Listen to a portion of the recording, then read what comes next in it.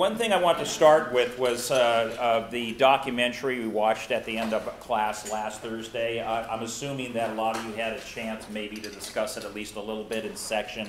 I know in my section we did. But I thought it might be worth people sharing a few comments about the documentary. As you recall, the context I wanted you to watch that in was the role media played in the Selma, Alabama campaign and what you found was significant about that role and the impact it had as events unfolded.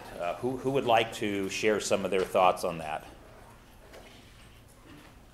Who wants to go first? Come on, you can do this. Yes? Last week we kind of touched on like the change from radio and text to TV, and I think that also played a big part because a lot of it was broadcasted, like on news and stuff. So people were able to see it rather than just hear about it, and I think that people seeing it created a larger social impact than if they had just read about it. Yeah. Why is that? Who would like to share why that is, that seeing the marchers in sort of real time on television versus reading about it in the newspaper or hearing about it on radio, why that was so significant? Again, the civil rights movement had been going on for a long time at this point and had been getting a lot of coverage, but in terms of television news, this was a relatively new development. Why was it more impactful than, say, an article in the New York Times telling you exactly what happened? Maybe it's easier to sympathize with someone if you actually see them being hit. Reading, they were hit. Yeah. Yeah, do you remember the governor of Alabama, George Wallace? He was talking about his initial thoughts on how they were going to manage this after the marchers were attacked. And does anybody remember what the original plan was before he saw the news footage? Anybody remember that? They mentioned that in the documentary, what his original plan was. Yeah. It was they were going to form a line at the end of the bridge, and if they didn't stop, they were going to move aside. Yeah. That's what they were going to do, but after it all fell apart, though, how were they going to manage the damage control from the fallout? Yeah. They were going to say that the African Americans attacked them. Like they instigated the incident. Yeah. Yeah, and what do the moving pictures dramatically show? That was not the case. And we talked a little bit in my section about this is something that has played out a lot in recent times. For instance, the Oscar Grant shooting at the BART station. And of course, they made a film. Some of you may have seen the film. I'm sure some of you remember it from the news stories.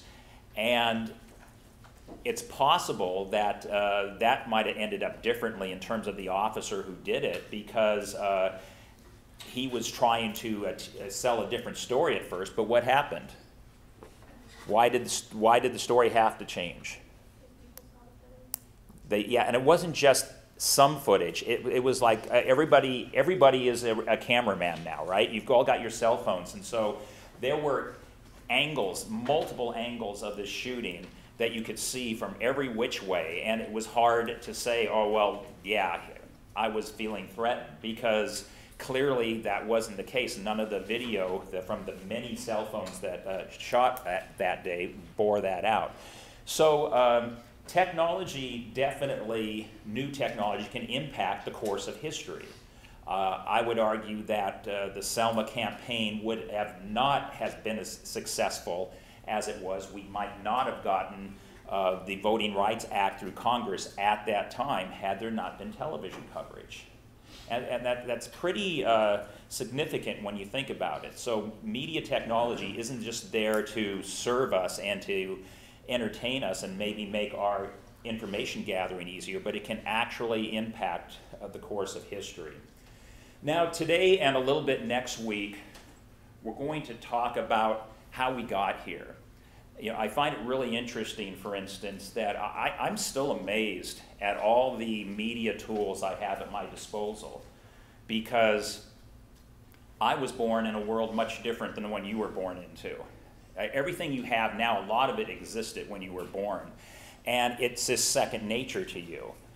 I was born before that Selma, Alabama march. where television news was a brand new thing, where you had 3 or 4 channels, where you did not have information in the palm of your hand. A totally different world. So I still marvel at it, but I realize that your generation, having grown up in the internet age, from birth to now, it's second nature to you. So I think it's kind of important to go back and get a little historical context in terms of how we got here from early mankind. How did we get to this point where we're so media saturated, dating all the way back to when people couldn't even talk? What were some key events that happened along the way? So this is going to be kind of a quick run through several thousand years of history. Probably won't be the most scintillating lecture I give this semester, but hopefully it provides a little bit of context of what some of the big moments are and why they're important.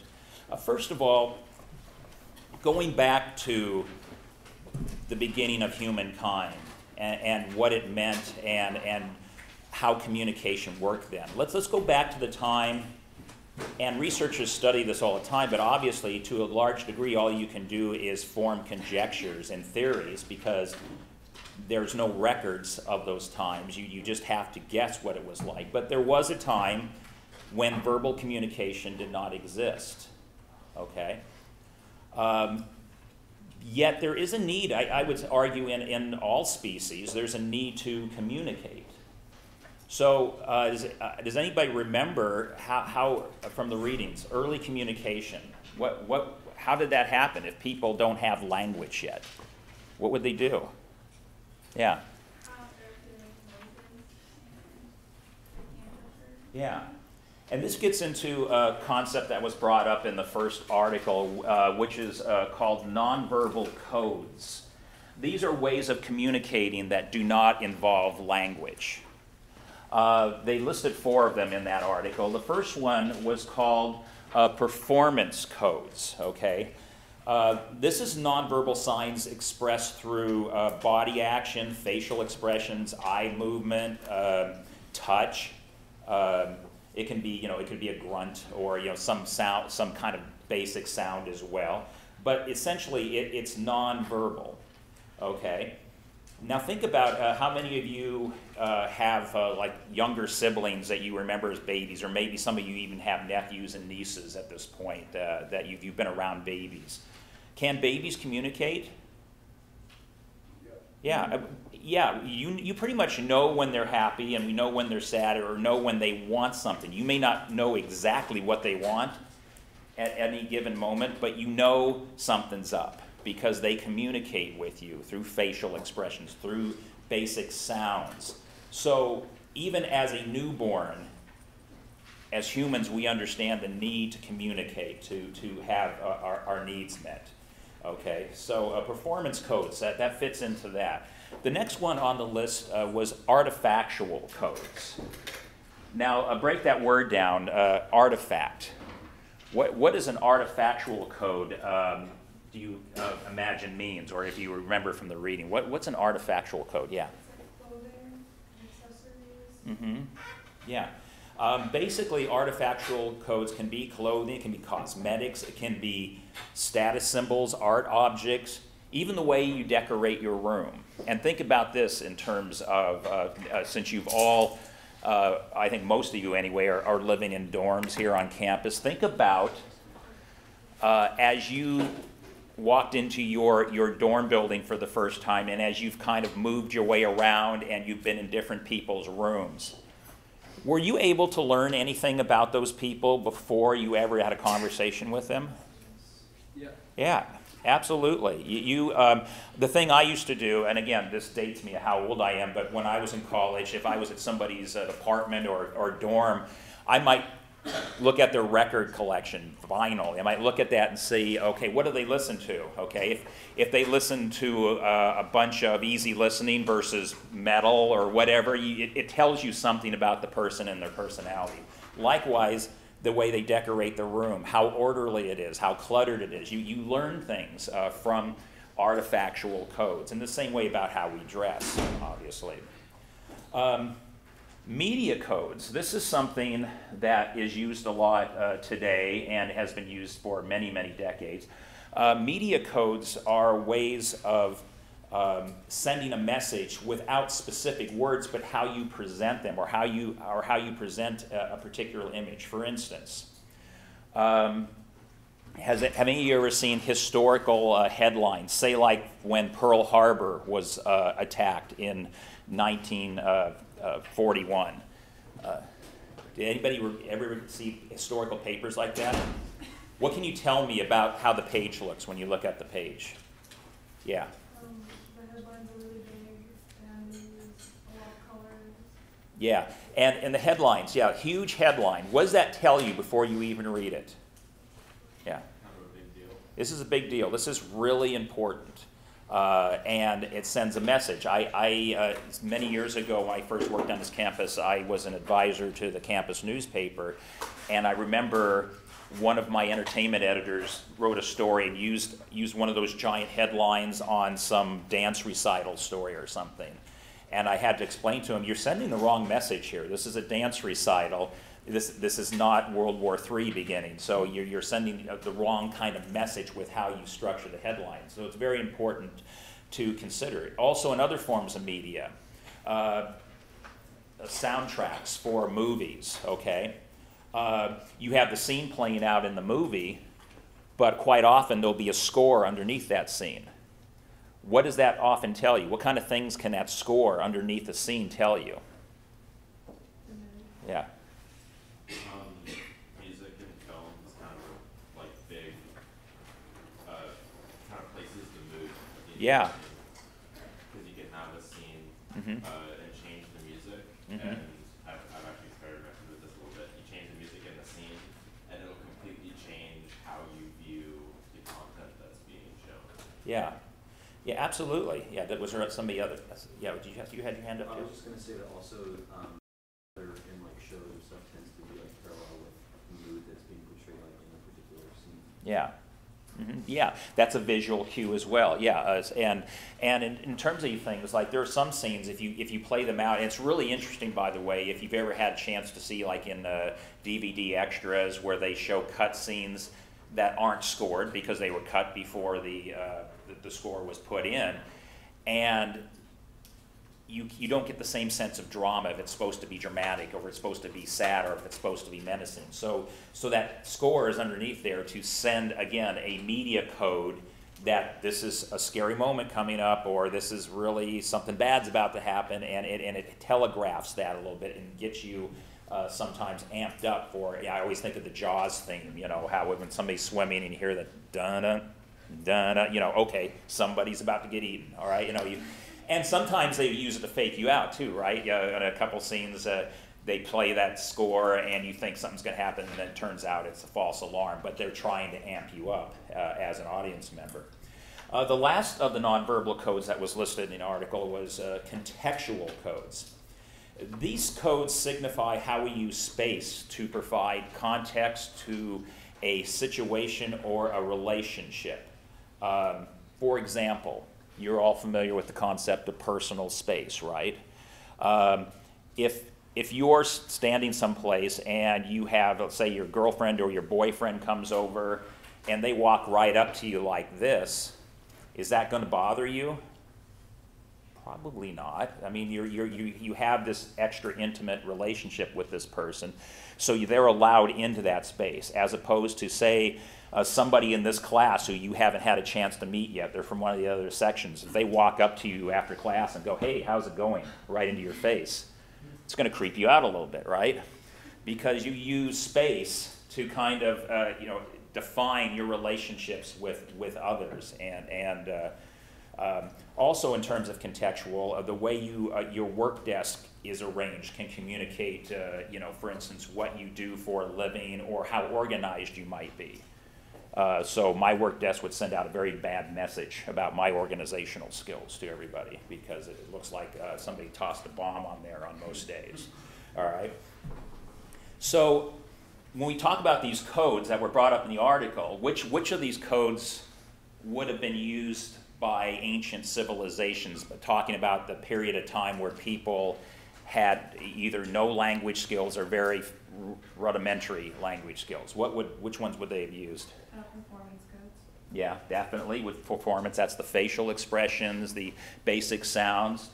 What else would they have used? Yeah. Artifactual, yeah. What you wear. For instance, if you're in a part of a tribe, certain articles of clothing could signify you're the leader of that group of people. What else? Would contextual work? Yeah. Media, like you were saying about like the World War II. Yeah. Like throwing out ads out there, and for example, like the politics one, like there was it Uncle Sam, and they would like throw out ads like that. Yeah. But would that work for like ancient people? Ancient. Yeah. Like early humankind, would that work? No. No. So, but what about contextual? I saw a few of you nod your head yes on contextual. Why would contextual work as a nonverbal communication? What do you think? Yeah. I guess you could like show respect by giving someone space. Mm-hmm. Like if there's a leader, you're not going to be in the level. Yeah, maybe you bow, maybe, you do different things. Yeah, provide a certain amount of space. Yeah, what else? What about media in the sense of storytelling with people? I would agree with that. That's a little further in the timeline. We're going to get to that in a second. But so at the point where cave paintings come into existence, absolutely, I would completely agree with that. At the very beginning of communication, when people didn't have language yet, that might not have been a thing yet. Possibly, again, we can't say with 100% certainty, but media would be the last one on that list to be used by very ancient civilizations. So why did humans go the way these are all things that can communicate a lot. And as you all know, you can communicate a lot with nonverbal communication in terms of facial expressions, and you can get a vibe off of people, whether they like you, don't like you, they're excited, they're bored, any number of things you get without even talking. Why did humans need to go the way of developing spoken language? Why do you suppose that was important? Yeah. It says it was easier to translate and easier to master. Also that when they were making tools, if you had to use hand signals, you have to stop what you're doing, speak to them. Yeah. Go back what you're doing. Yeah, that second one, that was brought up in some of the writings of Darwin in terms of his theories of evolution, that he felt there was a very practical reason for developing language, because in terms of trying to communicate through nonverbal ways, you sometimes had to use hand gestures. Well, this freed up your hands. So say, for instance, you're on a hunting expedition, and you've got this extra way of communicating, so you can hold your weapons and be ready to do what you need to do. So that was certainly part of it. Also, the whole concept of forming more complex ideas, right? As people's brains begin to develop and they start having more complex thoughts or start to develop in that direction, nonverbal is not going to cover those kind of complex thoughts in terms of, say, for instance, you start figuring out that if you go to a certain place in certain kinds of weather, you'll have a successful hunt. Okay, you need to be able to communicate that and with others so that you can get the most out of your hunt and increase your survival mode. Because that's the other thing we have to remember too about early humans. In a lot of cases, there's been speculation that the lifespan of many humans in that era was probably mid-20s. If you had a good day, so to speak, mid-20s. Think about that. Your lives would be almost 2/3 over now. It's kind of weird to think about. I would have been dust years ago. So, it was really a survival mode for people, and verbal communication played a big part of this. Also, as society starts to develop, what happens is you go from situations where early humans probably were clustered into smaller groups, but then the groups start becoming larger and larger and more complicated as societies develop. So as that happens, as groups start to expand, as civilizations, as little tribes become villages, and so on and so forth, why is it important to be able to continue to develop language?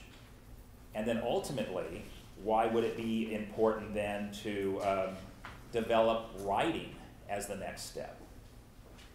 Which gets into the second article. Why is it important to develop in that direction? Writing can record events for future generations. Yeah. Absolutely. And why is it important to start recording things? If we're talking about developing now, we've got a verbal language, but we're becoming a larger, more complex society. Why is it? What kind of things would it be important to write down and have records of? What can you think of? Yeah. Maps. You mean like where we are in relation to other things? That would be very important. What else? Family records. Family records. Yeah, as you become larger, right, you don't know who's related to who necessarily unless there are some kind of records of that. So to keep from inter-family marriages, for instance, happening, it would be kind of nice to know who everybody is and who they're related to. What else? Calendars. Why would calendars be important? Yeah, but specifically, what would be the practical purpose, do you think, for ancient civilizations to develop writing for calendars? Seasons. Yeah, seasons are very important, especially because you're growing food. As societies become more developed, they start moving from a hunting-based method of eating to growing crops and knowing when to grow them, knowing where to grow them, and what kind of conditions are most applicable to a successful crop is really important. Okay. Also, when you start developing, start becoming larger as a society, you also begin to get to a point where people start owning things, right? Pieces of land.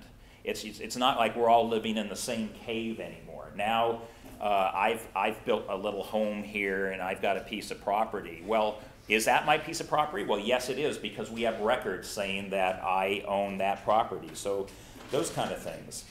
The history of your people. The history suddenly starts becoming important, and for multiple reasons, because we can learn what didn't work for previous generations and what did work and move forward. But a lot of history, even before writing, there were attempts at maintaining history in the oral tradition. In other words, families, for instance, if you want to maintain a family history, somebody would often be tasked, and this happened a lot with tribes in Africa, somebody would be tasked with learning the entire history of your branch of the family. And unlike a book where you can flip to the page you want, these people would have to start at the beginning and run through the whole thing if you wanted to learn what your family's history was all about. Slight problem, though. What if the person tasked with maintaining all that information dies in an accident or gets sick before they can pass it on to somebody else? So here's a way to have a permanent record of what came before and the lessons that could be learned there. Okay. Now, you mentioned the cave paintings. What do you suppose? That would probably be the earliest form of what we call written communication, also visual communication. People often speculated on why those cave paintings were created. And again, it's all speculation. Why do you think early humans first did those paintings? Yeah. I think it was to record like the generation and like what they would do to the next people that would come into the cave. Yeah, that's a pretty good theory. The fact that what you see depicted quite often are things like hunts, and you get a sense of what kind of things these people did based on the paintings. It's also interesting, too, because at this point, in terms of the development of a written language, it shows an important component that had been missing previously in humans, which was imagination. And think about what I mean by that, imagination. You have to take what you see out here and then try to depict it on a wall, okay?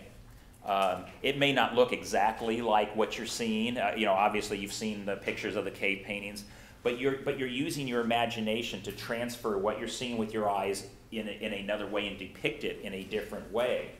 The same imagination is important for developing that written language. How can we create a series of symbols or codes that can communicate things to people without speaking?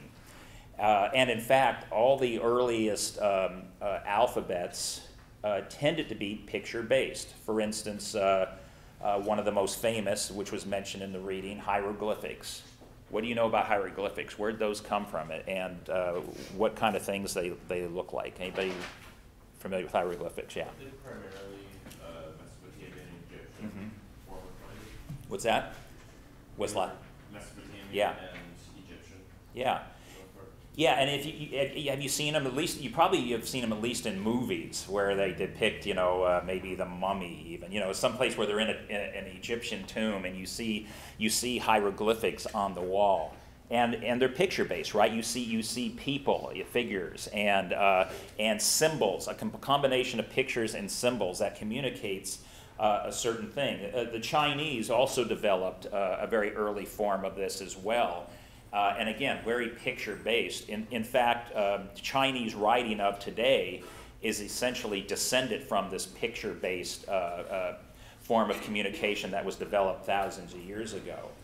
Now, why, even though it was effective to a degree, why would the picture-based writing, such as hieroglyphics, ultimately be a bit of a problem in terms of trying to communicate? Why would it not necessarily be that efficient? What would you imagine would be some of the downfalls or struggles with that? Yeah. Someone can interpret it different than it actually was supposed to. The message is going to get off. Yeah. If it depending on who's creating it, it could certainly create a wrong impression. Oh, I thought that was a cow. I didn't realize that was a dog or a cat. Whatever. Yeah, those kind of things could certainly happen. What else? I think it's like you said, a lot of this memory, and so they could forget or miss. Yeah. The speed of writing, so it'd take a long time to draw a picture where a symbol could do the same thing. And Yeah. You have more freedom when you have symbols rather than a picture that means a specific phrase. Yeah. Yeah, think about that. Think about how difficult it would be to create a narrative using picture-based communication. It would take a very long time. It would not be if you're drawing a cat, it's not necessarily adaptable in multiple different ways. There are so many different things about it that just do not work efficiently, and that's where then other civilizations like the Phoenicians and the Hebrews started developing more condensed, just symbol-based instead of picture-based alphabets. The ancient Greeks came along, added vowels to the process, and then having that in the mix, it kind of became the template for most of our modern alphabets of today. How many letters are in our alphabet? What's that? 26, yeah, is that what you said? Yeah, so so think about that. Think about how many symbols you have. Less than 30, okay? Less than 30 symbols. And now think about all the books, all the stories, and all the information that is out there, all the information that you can find over in Schultz and beyond, that is all based on under 30 symbols. That's what I call versatility. That's what I call efficient. That is an efficient way to write, because you take a small-based situation in terms of number of symbols, but it can be used in so many varieties of ways depending on how you arrange them that it's almost infinite, the number of words and paragraphs and stories and anything you want to do, anything you want to tell. It's almost infinite. So this is a very critical thing. All right, so Writing also becomes important for another key reason. And this is a reason called self-sufficiency. Why is writing important in the context of that? It might be the most important thing about the written word. How does that create self-sufficiency? What do you think? And a growing sense of independence. Can you imagine why? If you don't have written words, if you don't have written language, how do you learn anything? How do you learn? Yeah.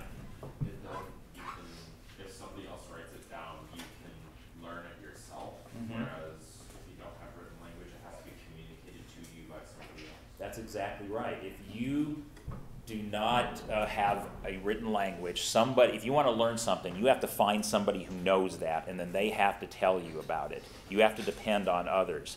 If people start keeping records, say, for instance, we talked about how important crops were to early civilizations, and there are records available someplace in terms of when is the best place to, when is the best time to grow something, where is the best place to grow something, you can seek that out yourself and learn from that and become self-sufficient. Think about how that's even increased now. You know, I like to bring modern parallels into it. Think about how the internet age has made you more self-sufficient. Can anybody give me examples of how you're more self-sufficient because of the internet? Things you do in your life, things you're able to do or have the option of doing. Yeah. If you have a question, you don't have to go find another person face-to-face and you can go to Google and type in your question. Yeah, you don't even have to leave where you're sitting, right? You know, you can do it right now, right here. You don't have to go even walk over to a library anymore, right? You had your hand up. Same thing. Yeah, and it also adds a visual component to it as well, which I think is kind of cool. I've taken on over the years several projects. You know, like once I decided I wanted to learn how to refurbish an electric guitar, and I'd never done that before. But I was able to find dozens of videos on the internet with people walking you through it, and I searched through those, found the ones that the people actually seemed like they knew what they were doing and came out with a good product at the end, and basically emulated that approach, and it came out great. And I'm convinced that if I had not had the internet, if I just had somebody write me out instructions, it would have been a disaster. But I was able to add the visual component to the information that I could access now. And so that's kind of a cool thing, that we can learn to do things on our own without anybody's help just because of this media tool. So this is what the original really important thing of writing as a media tool was, the ability for people to seek out information and to somehow be able to use it to better themselves or better their situation. But what's missing from the equation? Now that we have written language, what's missing? I mean, okay, we've got written languages, so that means end of story, we're all self-sufficient and everything's great, right? You have to be able to communicate that written language verbally. What's that? You have to be able to communicate that written language verbally to Yeah, another person. and this is kind of, I think you're touching upon literacy, issues. Who had access to written records typically? Yeah. Generally, whoever was in charge at the time. Mm-hmm. Yeah, right. The power structure. Remember we talked about, in terms of how the internet is such a democratic tool because anybody can access it and get to it. Early writing's not like that. It tends to be the power structure, the more well-to-do segments of the society have access to this. Also, they're the same segments of society that actually learn how to use it, how to read. So illiteracy was still pretty predominant, even in the age of written languages, because the average person did not have the ability to access that easily.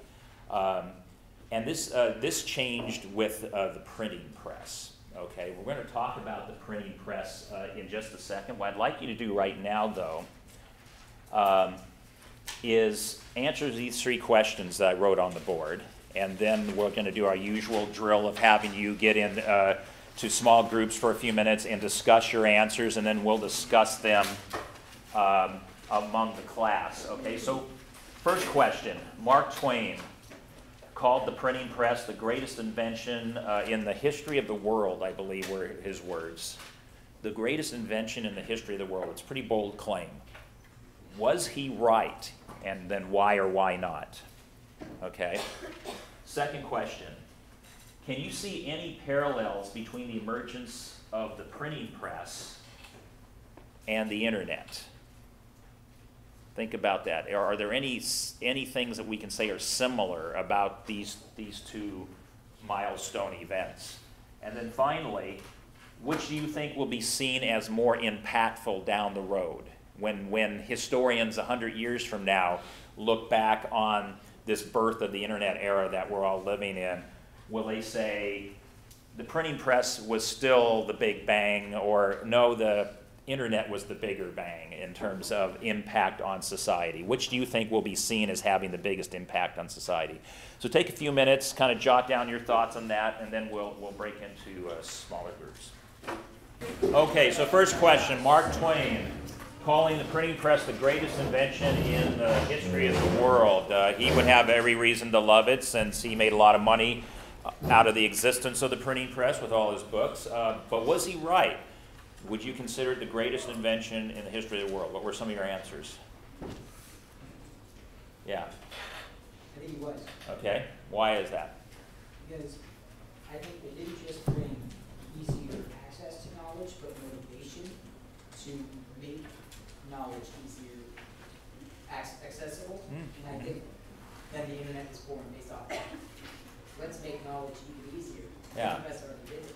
That's an interesting point. What he's saying is not just does it make the printing press make for the first time information available to the masses and creates the term mass media, but also creates the motivation for more media and faster and easier media. It starts that journey. Okay, what else? Yeah.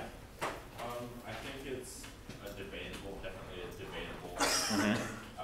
In the case of communication, yes, it's definitely the most important. However, then you have the wheel, Yeah. Which was probably necessary to build the printing press in the first place. Mm-hmm. So you kind of have to pick and choose what was good for what, because it's very different when you're talking about different things. Yeah. I think it's definitely one of the greatest inventions because not only did it provide communication to everyone in the United States, no matter what class system you were in, it created more of a democratic cast, as it says, both politically and in the terms of selling. Because of advertisements, it stops using it for more of a moral basis rather than economically. And it provided more, because of the penny papers, it provided more of the middle class to speak their views rather than just the upper class. Okay. Any other answers on that? Those are all really good answers, by the way. Yeah. I definitely think under the context of mass media, it's the greatest invention, but I think if you branch out and start looking at things like the wheel, probably the greatest invention just for mankind moving around. You go to vaccines, the greatest invention in medicine. So there's a lot of things out there with it, definitely in the form of mass media. It led to everything else that we have. Yeah. Well, and that's why I love absolute statements like that, because they are so debatable, and it's a great discussion to have. And we're kind of going that way with question 3 when we get to it too. So number 2, any parallels between the emergence of the printing press and the internet? Can you see, even though they're separated by hundreds of years, can you see some similarities in terms of their impact, in terms of how they affected society? Who wants to tackle that one first? Or is it just two phenomenons that really don't bear any relationship to each other? What do you think? Yeah. Will both spread information quicker, and also both can be used to keep records. Yeah. Yeah, absolutely. Anything else? What do you think? Yeah. I think the internet has a lot more abilities and you get more out of it, but without the printing press, who knows where we'd be today? Like, where would the internet be? Yeah. It's like the printing press that led up to today. Yeah. Our future. What about society as a whole? Are there any parallels to be drawn in terms of societal impact in terms of the printing press and the internet? What do you think? Yeah. The ability for people to become educated. Mm-hmm. Because before the printing press, books had to be handwritten. Yeah. So you only had as many. Sources to learn from as there were people to write the books. Right. Yeah. And the internet kind of brought that to a bigger scale, because before the internet, everything was a physical copy. Yeah. You had to be in possession of a physical copy in order to learn from it. Whereas with the internet, if you have access to the internet, you have access to anything that has been put on the internet. Yeah. Yeah, you know, I saw a commercial on television the other night that told me how important the internet's become. It was talking about a program to make sure all grade school kids have internet access of some kind. And then the commercial, it shows a teacher asking questions, and you see the sad-looking kids sitting there kind of hunched down, not wanting to raise their hand because they don't have internet access and all their friends and classmates have it. And I thought that's interesting that it's become such a vital part of how we learn about things now, even though it's still, in terms of being used on a large basis, it's still, you know, a little more than 20 years old in terms of the general public. So I just find that really fascinating that it's become so ingrained. Yeah, did you get, oh, just stretching, okay. Anybody else have any comments? Another thing I might add to this, and this is why, again, there have been many impactful moments in media development, but I do consider the printing press and the internet to be the two big bangs, in the sense that it didn't just change communication, but when you think about it, it disrupted everything, everything. Think about how you shop now and how you buy things, and think about what people did, how that compares to what people did before the internet. I mean, Amazon's making tons of money for a reason. You know, people shop online now a lot. That has implications not only to brick and mortar store owners, but it has implications in terms of just the entire business model of our nation now, in terms of how things are sold, how goods are distributed, how they're advertised. So many implications, and I would challenge you to kind of find a walk of life or a business, any section of society that is not impacted by the existence of the internet. And in much the same way with the printing press. So that being said, that brings us to the final question, which will be looked at by future historians as the most impactful in terms of the huge change it put upon society? Will it be the printing press or the internet? Yeah. Personally, I think it's the printing press, because when it came out, there was nothing like it. Everything was handwritten. Everything, I mean, you can't read someone's handwriting, you're screwed. Yeah. So the internet was something that was led up to. Okay. And that was, I mean, it was still a great invention that people are so mystified with today. But I feel like with new technologies, we're not as surprised with what's coming out with the iPhone 7. With the printing press, this was something that created mass communication. It's something that created the circulation that we have today. Okay. What were you going to say? To counter that point, I guess, I was just going to say that I think it comes down to the rapidity in which information is put out when you compare the two. And I think now with the birth of the internet and how prevalent it is in societies across the world, you can have information put out so like instantly on the internet and have it so widespread, whereas the printing press did that, but when you compare the rates in which they do that, I just think that the internet is much more efficient in that way. Others, what do you think? I think the internet is more impactful because it gave everyone a voice, and everyone is part of the media, so not everyone is being part of the media, which is more widespread. So he's voting internet and saying that the fact that it is potentially the most democratic media that we've ever had, that makes it more impactful. Okay, now I see some more hands. Go ahead. Me? Yeah. Well, to counter that, Yeah. the penny press was the first not the first democratic, but it's what created democratization. I mean, I forgot what they were called, but when, or the Liberty Papers, I think, with Benjamin Franklin and, I forgot who wrote it, but you know the Founding Fathers, they created the anonymous newspaper sections. I think it was Publius was their thing. The pen papers gave everyone a voice. Yeah. The internet kind of copied that. Yeah. Okay, what were you going to say? A lot of the printing presses like it supplemented daily life, whereas today the internet has like become us, and it's really integrated into it is our life really. So I think that's why the internet is a bigger impact on our society. That's an interesting argument. If you didn't hear that, whereas she's saying the printing press certainly changed and enriched our lives by giving us more information. She's basically saying the internet has become our lives, and that's a really interesting point. Yeah. Kind of comparison you could look at, like we talked about earlier, is you could look at the printing press as verbal communication, and then the internet as written communication. Yeah. They're very similar in the sense of they allow you to communicate, but one is more efficient than the other in the sense that it is easier to put out that information. So it's sort of more the argument of whether the development of it in the first place was more important, or like the creation of it in the first place, or the development to the point where it's extremely efficient was more important. Yeah. That's kind of the decision you have to make. By the way, I call this my who's more important to rock and roll, Elvis or the Beatles argument, because you might say, one person might say the Beatles, the other person say, well, if it wasn't Elvis, you wouldn't have had the Beatles. So, you go round and round in circles, and that's why I love these discussions, because there's really not a right or wrong answer, just but a lot of really good comments I'm getting so far. Yeah, what were you going to say?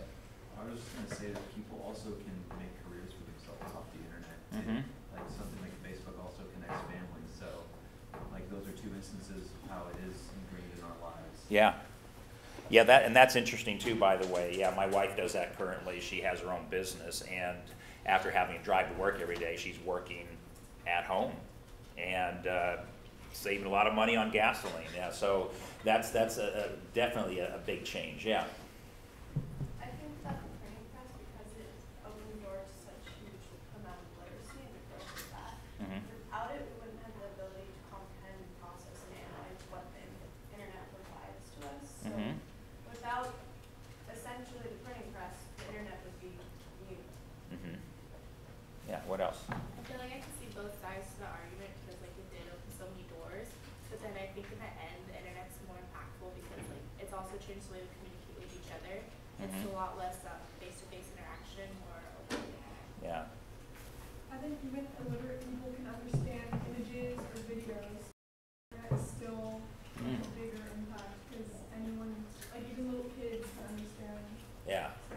The internet doesn't necessarily require literacy. Obviously, to seek out certain things it does, but there's lots of other things it doesn't. Yeah. I think when the printing press came out, everybody thought that was it. They were like, this is how we're communicating for the rest of our lives up until the internet. Yeah. Now we think, but none of us can think. Well, now that we have the internet and media of another way of communication, but maybe there will be one in 1,000 years. Yeah. None of us can wrap our heads around right now. I feel. Oh yeah, no, you're absolutely right. Talking about how not even be able to conceive what's coming next, and people didn't see what was going to come next in terms of communication breakthroughs. I was thinking about the fact that I saw online today Star Trek turned 50 years old today when the series premiered. And if any of you have ever watched the series or the reboot movies or any of it, if you watch the original series like I did when I was a kid, yes, I am that old, that when I watched the original series, even though it was set in the future, the future world they imagined was still limited by what they knew in the present. For instance, they had the ship computer, which took up an entire wall. They'd go in to try to find data on the ship's computer, took up an entire wall, and it had reel-to-reel tapes on it. Think about that. Which, who does that anymore, right? But they had no idea about digital or downloading or any of these things at that point. I think the first experiments with the internet were still a couple years away. So you know, they couldn't even imagine, even though it was a very imaginative show, just how much things would change in the world. Yeah. I think you have to look at it in a political sense too, because I definitely attribute the fall of divine monarchy to the printing press. Yeah. Because once the Bible started being printed more, or you know, other religious texts, Yeah. people started realizing that their kings or queens actually were not given divine power to rule, and that caused a lot of upsetting. Yeah. And so that's why we don't really see any monarchies, like legitimate monarchies. All powerful, yeah. But at the same time, you have the internet, where, like you said, I think it was Egypt, they overthrew the government. Yeah, using Twitter. Yeah, essentially. So, yeah. It's like, yeah, I don't know. Yeah. It's hard to decide because they both do basically the same thing. It's just whether the scale at the time was bigger on each side. Yeah. I was just thinking about question 1 and as well, and like the responses people gave for the greatest invention. There was the wheel too, and vaccines. Yeah. And when you think about it in terms of the internet, and the printing press as well, and the information that it was able to put out, you can have access to wheels by Uber or Lyft, and vaccines, you can look up information, obviously that could point you to a hospital, you can access it. And so those components that internet encompasses, I think that it ties really any invention together where you now have access to it. Yeah. Well, these are all really good comments. Okay, we'll take one more, and then we'll move. I just have a question, like, kind of different. You just said, like, you're pretty much saying, like, you need the internet to be able to access, like, Uber, Lyft, any type of a taxi, but it's like, and like, you know, like, it's common knowledge, I feel like, if you're living in New York City, let's say, like, you're not gonna go, like, I don't know, you're not gonna, like, go find a computer to, like, find a taxi, you're just gonna, like, flag one down. It's, like, common knowledge to know, like, in your surroundings where you live, where a hospital is, where you can go get medicine. Yeah. You don't always need the internet for those things. But people do use it, though, right? I mean, you know, if you more often, I know when I'm in San Francisco, that's what I do: whip the phone out, say I'm at this corner, come get me. You know, it's how easy is that? You know, so it does change the way. Yeah, you're right. People can still do it the old school way, but the fact that we have the ability to do that, I think, is kind of interesting. And again, lots of really interesting comments on this. I think this is a good place to jump more deeply into talking about the printing press, kind of based off one of the last comments we heard, talking about disrupting society of that era. Okay, so first of all, did everybody learn about Gutenberg and the printing press when you were in school, right? Okay, and so a lot of times, when you learn about these things, they tend to put the date in terms of the printing press and the big explosion for the 1450s. That's what I was sold when I was in school, but it's also very what I'd call Eurocentric, in the sense that there were printing presses long before Gutenberg and his generation of printers came along. For instance, in China, many hundreds of years prior to that, they were developing printing presses, including some with movable type and these sort of things.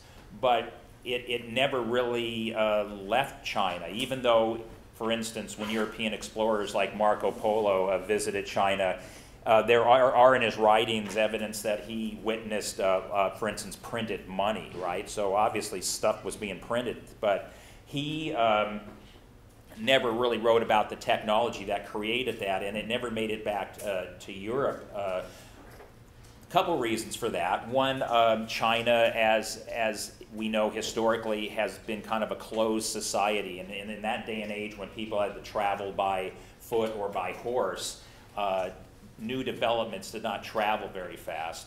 The second thing is, when you get to Europe of the 1450s, usually new developments in technology happen when, not just because somebody has the idea, but society has to be ready for the idea. And what do we know about Europe as we're heading out of the Middle Ages, and it's like around the 1450s? Where is Europe poised at that point? Anybody remember that from history? What is it right on the cusp of? which, by the way, the printing press helped spread, yeah. The Renaissance, yeah. There's this awakening happening about, different ways of thinking, different ways of doing things. Meanwhile, Gutenberg, one thing you can say he contributed, and by the way, this is much like his press would have looked like. This thing here is what spawned a big sea change in society. But what was key about his printing press was it had reusable, movable type. And what that means is you could, movable type already existed, but he had a system where you could now take the same letters and reuse them. A lot of times in block printing, you could use them once or twice and then they're no good. You could clean them off, reuse them, arrange them in different ways.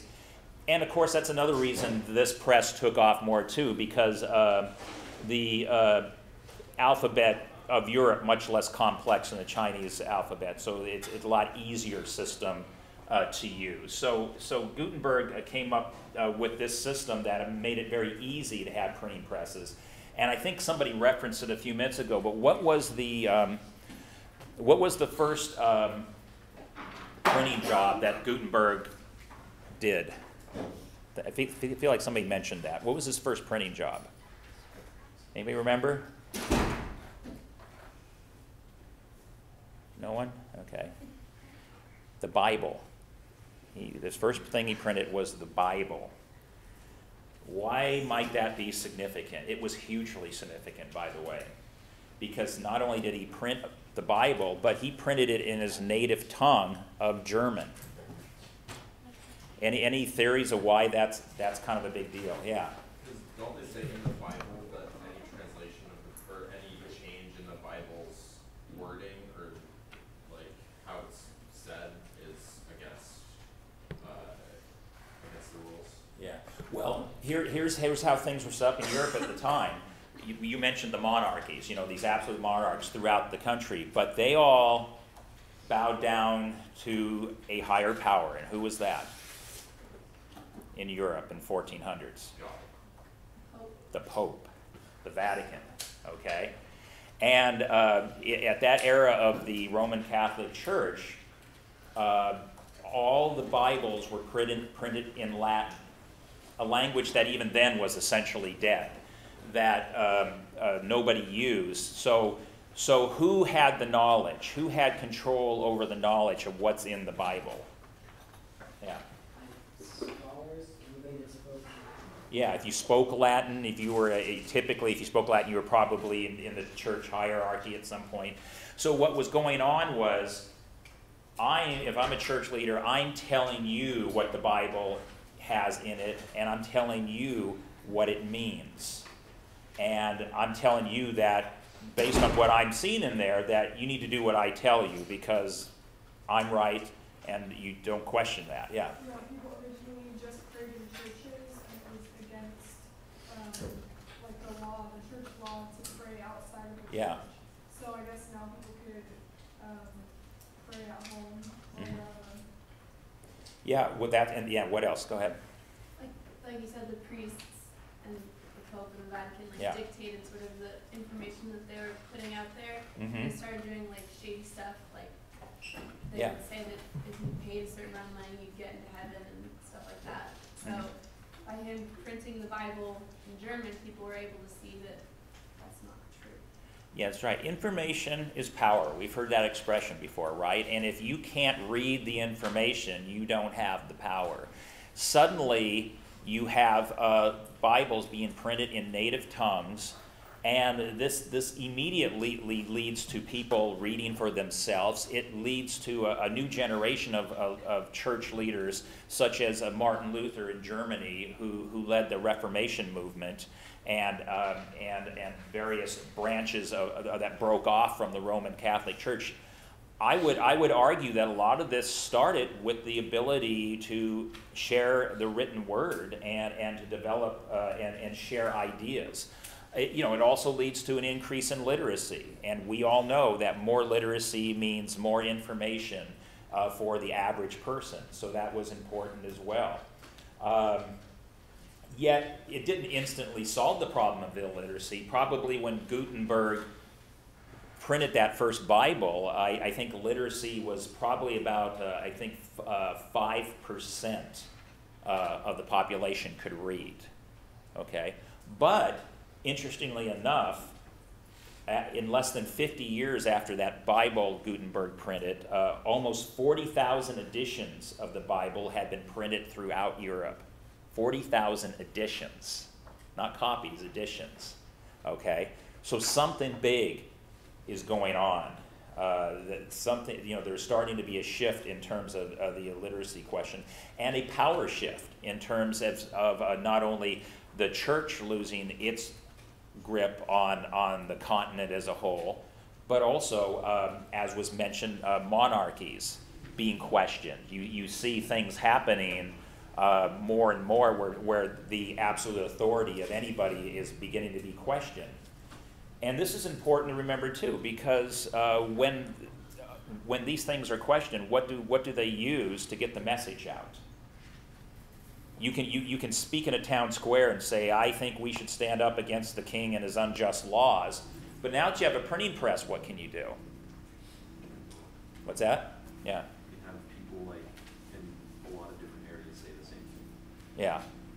You can distribute your message on a wider scale.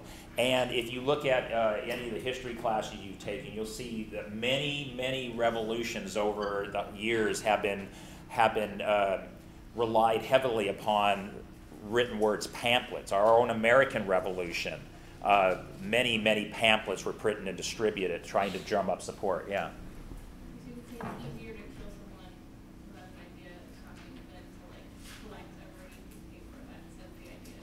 Yeah. Yeah, and they tried to do that. Even though you're right, made it much harder to kill an idea when it was being printed and distributed, but they would still try. There were penalties for instance, for printers who put out material that was considered against the state. Sometimes they would impose heavy taxes on people who owned presses in order to inhibit them from using them to criticize governments or monarchies. So there was a pushback, but it became harder and harder. Again, we mentioned Egypt and that Twitter revolution a few minutes ago. It's really interesting to consider the fact that the Egyptian government tried to shut down all their various communication forms, which is why Twitter became so important to them, because all their traditional forms of communicating have been shut down by the government. You will see as we progress and our media tools become greater and greater, that totalitarian governments are going to have a harder and harder time controlling media in their own countries, and you already see it happening. And it's going to be interesting to see what that dynamic does in terms of world politics and the development of society. So this starts with the printing press, the ability to mass distribute things. You remember we talked about self-sufficiency. Now it's fully realized, because you can not only print ideas or put them in books, but now you can mass distribute them. And regardless of your background, it now becomes much easier, if you can learn to read, to seek out information on all kinds of subjects. And again, timing's important with the development of this, because just as the printing press is exploding, here comes the Renaissance, and here comes not just paintings and things, but lots of new ideas. People like Galileo looking at our universe in different ways and sharing that information with people and expanding our knowledge base about not only the world around us, but the universe around us.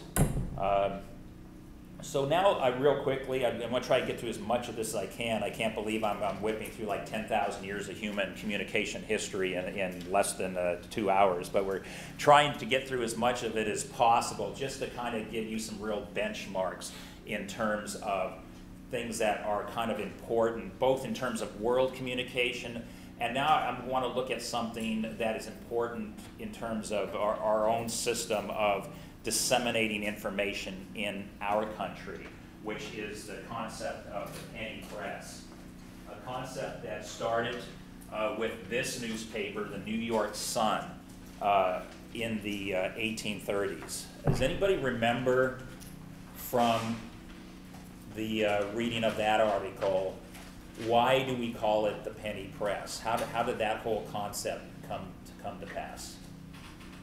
I think it have to do with the penny papers, the printing press, put those two together. Yeah, it has to do with the price, a penny. Yeah, do you have a more? I was just saying it's a cheap newspaper that is affordable for most people. Yeah. And basically, just to give you a little background on this, the penny press was a paper that sold for a penny at a time when most newspapers sold for 6 cents a day. Now, you're probably thinking, a penny, 6 cents, what the hell is the difference, okay? Who cares? But at a time, and we're talking about the 1830s now, this was a time when people tended to make something, I think the average worker, maybe something to the tune of 75 cents a day was their salary, okay? Now 6 cents seems a little more significant, doesn't it, if 75 cents is all you make in one day. So the penny press was a move that made, not only I think sparked more literacy among the general population, but also changed the way we view news. And here's what I mean by that. We talk a lot about, and I think we've even mentioned it in this class, about objectivity in journalism and in the press. Was objectivity and fairness in the news, was that important to our founding fathers? Does anybody know the answer to that? Was that an important concept, that we have a press that was objective and fair in disseminating information to us? Yeah. I'm sorry, speak up a little bit because we got competition from a lawnmower now, yeah. Like the freedom of speech, like. Well, yeah, and the press, by the way, is protected in the First Amendment, which also covers freedom of speech, freedom of the press, freedom of religion. And it's no coincidence that all those things are in the First Amendment. They clearly felt that this was the most important place to start in drafting the amendments to the Constitution.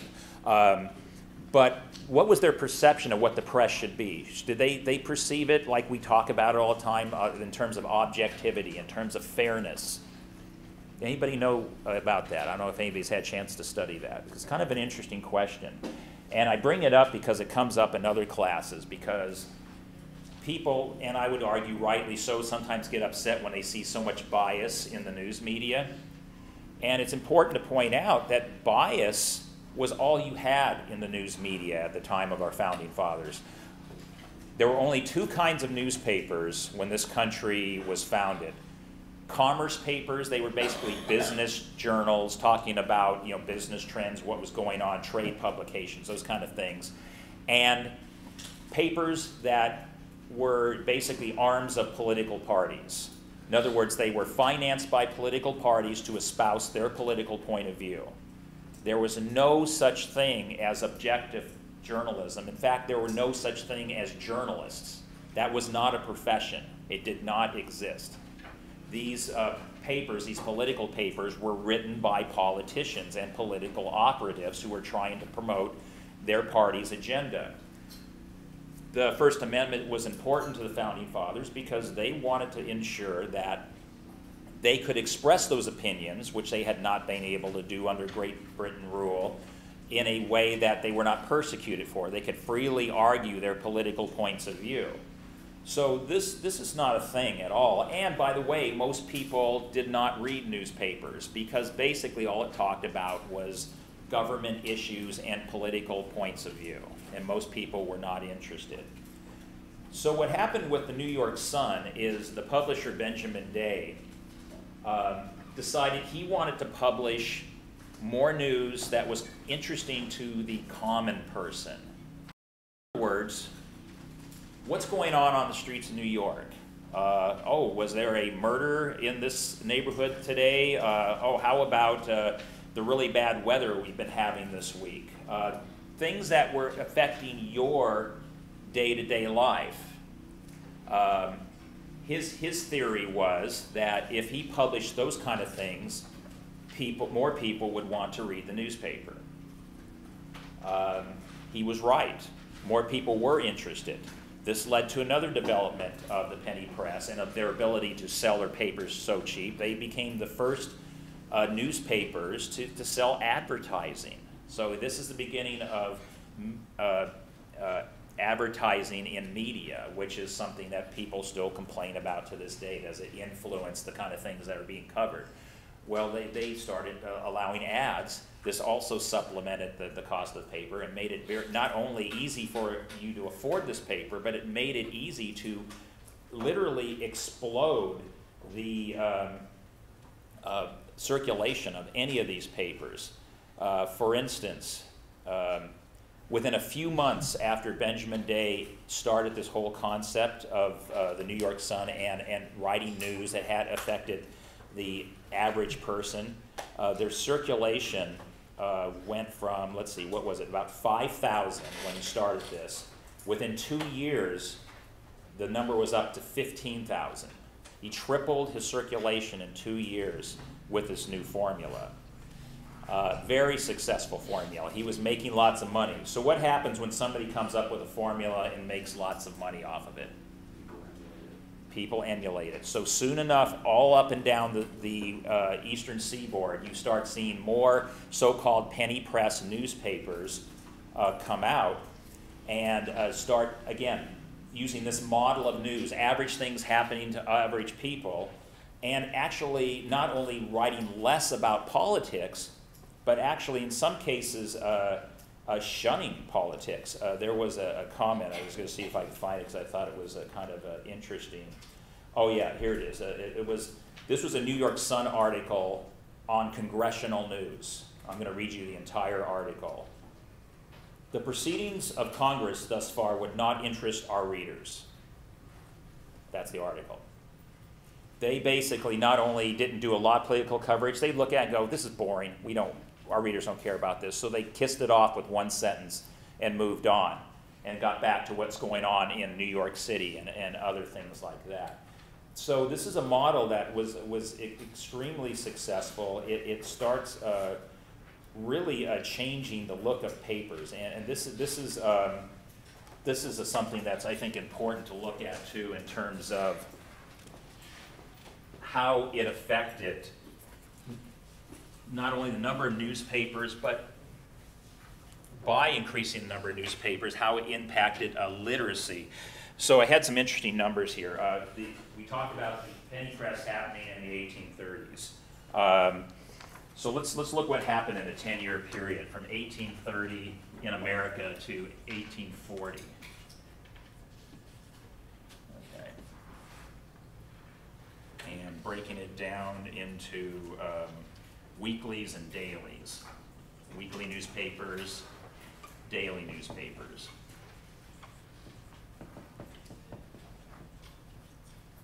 Okay, so in 1830, you had 650 weeklies, and you had, I need to hold things out. I decided to start using my reading glasses for this. 65 dailies. Okay, 65 dailies. So 1830, 650 weeklies in the U.S., 65 dailies. Within 10 years, that number had changed to almost double the number of weeklies, close to, not quite, but almost doubling it, and 138 dailies, so more than doubling the number of dailies. You know, think about these numbers and think about what newspapers, for instance, are going through right now, where they're trying to stop the bleeding of losing circulation because nobody wants hard copies of papers anymore. So in a 10-year period, in a society where things move very slowly, you had this massive explosion of newspapers, and by extension, you started to see an explosion in literacy. People were interested in reading the newspaper. What's also interesting is the next thing that comes along. Just as the penny press is really starting to explode in this country, we have another huge development. Anybody know what that thing is? Telegraph, okay. Anybody know how a telegraph works? Yeah. You like tapped Morse code into those buttons and it would like relay the message to another telegraph machine far away? Yeah. And through wires, basically. Yeah, you tap out a code that you would be translated into language, and it would travel through wires for however far you had the wires going, and eventually they would be all over the country. So you could literally, by the time this telegraph service was up and running, you could be able to send messages from New York to San Francisco instantly. Now, we talk about media changes disrupting our society. Let's think about how this disrupted and dramatically changed things on a couple of levels. First of all, just the level of communication. I talked about this a little bit in my section on Tuesday. What was the fastest way you could get information from point A to point B before the telegraph? By train.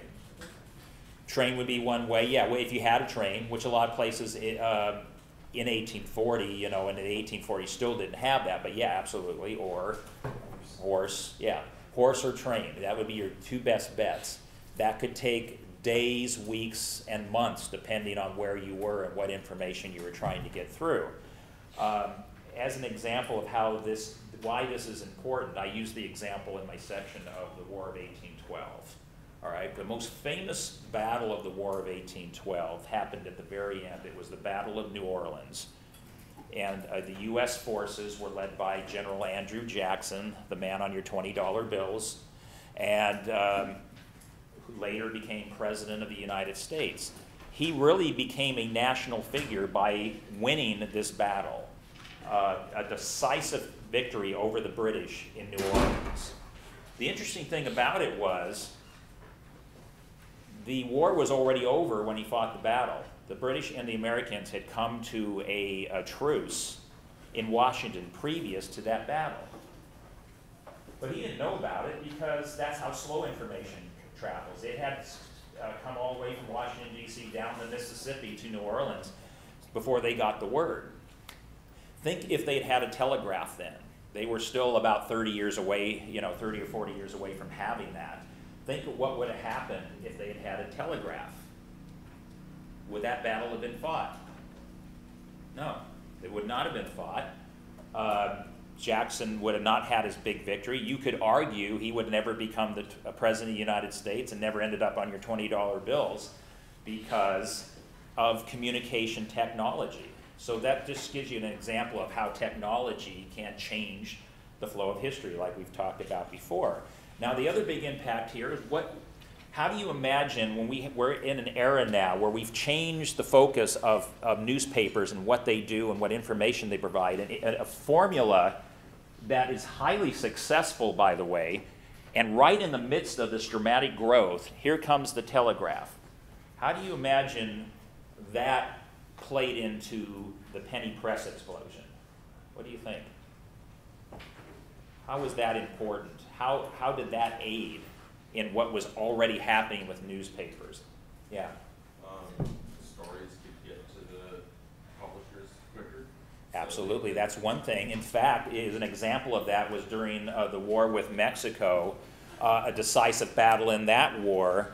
One of the major newspapers on the East Coast learned about the battle and the results of the battle before people in Washington learned about it. They actually were the ones who told them, oh, by the way, we won this battle. The people in Washington didn't know it because they didn't have the telegraph access that this newspaper had. So it certainly allowed them to get information first before anybody else. And what else did it do? Remember what the telegraph allows you to do instantaneously. How did that change the nature of papers and what they were able to do? Yeah, did you have your hand? I guess the average consumer of a paper could also put out information that they wanted others to hear instantaneously. Mm-hmm. Whereas before I guess they had that, but the telegraph, like you said, allowed them to do that. Mm-hmm. Yeah, that's one thing. What else? Think about when you watch news now or you look at news on the internet. Where's the news from? I mean, where's it happening? Is it just happening in Sonoma County or where? Yeah. Oh, I was thinking like in neighborhoods, like people would interview neighbors of where an incident might have occurred. Yeah, but I'm talking about access though. If you have, what kind of access do you have? Yeah. International. Yeah, you can find out about anything happening anywhere in the world depending on what site you go to or where you go to get your information, right? So, think about this just in terms of first national, and later it would become international, but think about as those telegraph lines go up, in terms of, as a communication tool, what a unifying thing this is in terms of a national identity and what's going on. In other words, if you're in New York, you can know about something big going on in San Francisco. As they did, for instance, when you had the 1906 earthquake, right? Everybody in the country knew about that quake immediately because it went all over the telegraphs, all across the country, okay? So there's this connection previously that was not in existence. So expand your knowledge base about not only what's happening around your country, but ultimately what's happening around your world.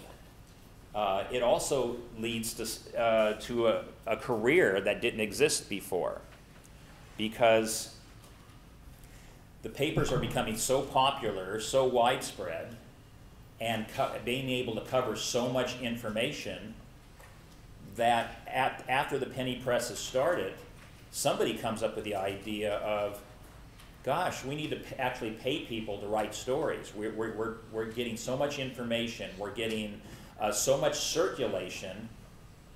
Who's going to write this? A profession is born, the thing called journalists, which did not exist before. Not only do journalists now exist, but because of things like the telegraph, it leads to you've heard of the Associated Press. Does anyone know what that is? What is the Associated Press?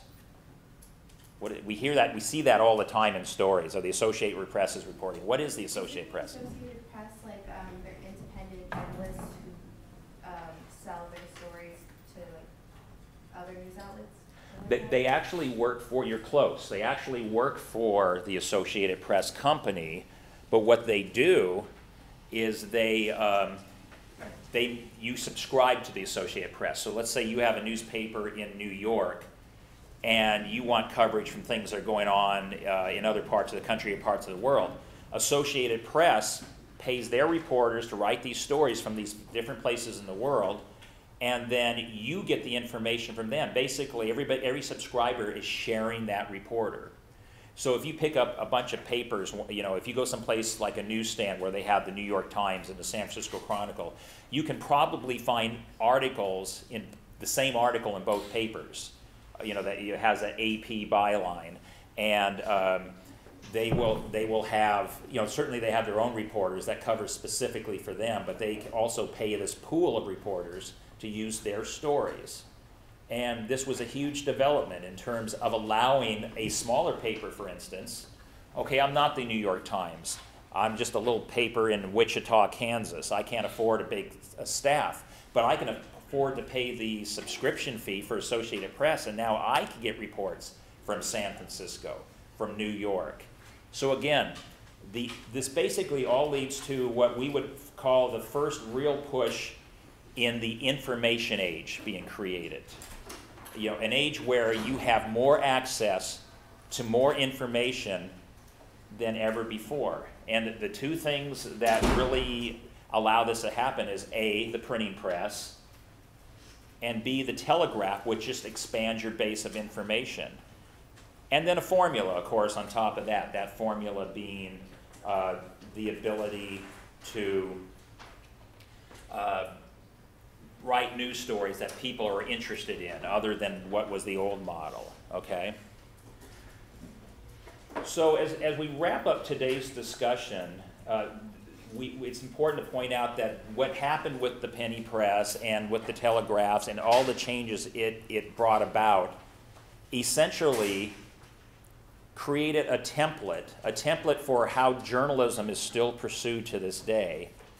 certain 24-hour cable news networks notwithstanding. It's the model for objective journalism, the model for the kind of stories they cover, and good and bad. And that's something I think it's important to point out too. What's good about this model? This model of ignoring things that were previously covered, all the politics, and going for stuff happening in your community. What's good about it, and what's potentially bad about it? Can you see any pluses or minuses on that model? Because the model we still use today, when you look at news today, what do you see as the pluses and minuses? Yeah. The plus is that you're aware of it.